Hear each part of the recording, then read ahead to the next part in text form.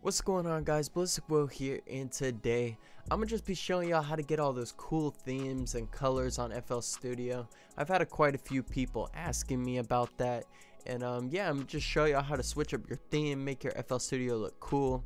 But yeah, head over to vocalsurge.shop if you guys need presets, templates. We even got a plugin up there.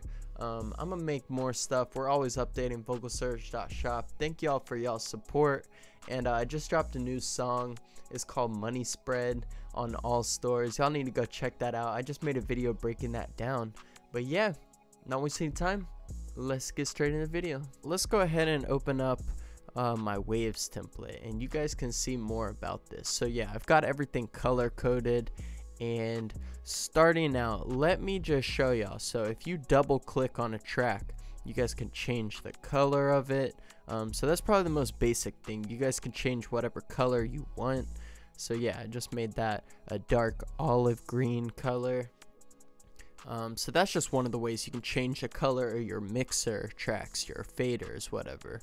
And another way, you guys can change your icon too. There's a bunch of cool icons right here, basically, like I'm put a fire icon.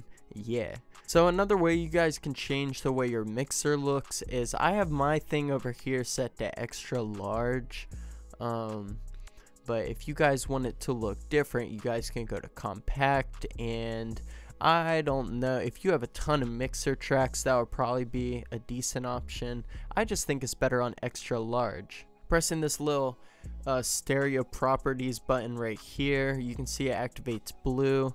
You see that you can invert it right here, and the stereo separation pops up. So that's another thing you guys can add. If you go down here to view, you guys can move this little over here, this plugin bar, if you want to call it, this mixing plugin bar. You guys can it's called the track inspector, I guess.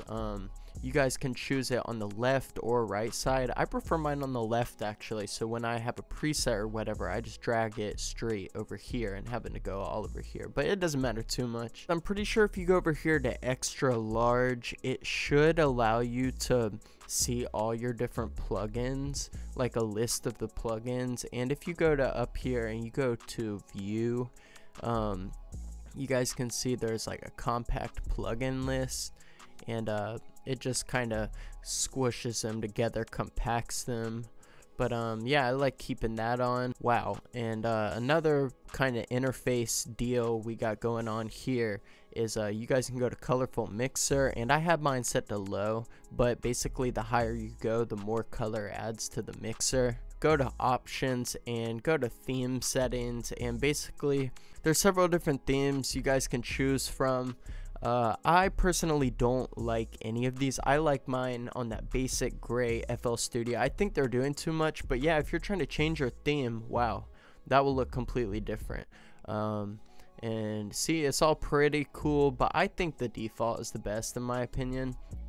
And how you further go into these settings, you guys can do the adjustments down here. You guys can even save a preset of how your FL Studio looks down here. So see, when audio starts playing down here, basically you guys can go to your meters and you guys can change all the different, like, see when it starts to clip over here, you guys can basically change the color of that. I'm not sure if you want to do that, but and over here, if you guys are trying to change all the text and how these things look, you guys come over here, you choose blue, and it switches it up here. Let me choose a better color, but let's go to steel blue. So yeah, that's how, if you're not trying to do too much and you just want a little bit of color change, I would say come over here.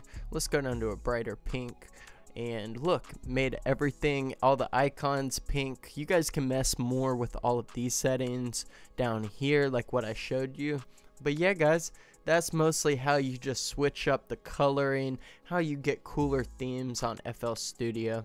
So I hope y'all enjoyed this just quick little video on how to switch up your color schemes, your themes on FL Studio, how to make your FL Studio look better and more enjoyable, because I think the color really does matter, and just the workspace that you're in, it can help for sure. The color coding, I don't know, just something about it in your mind. I don't even know how that makes sense, but yeah, Hope y'all enjoyed this video.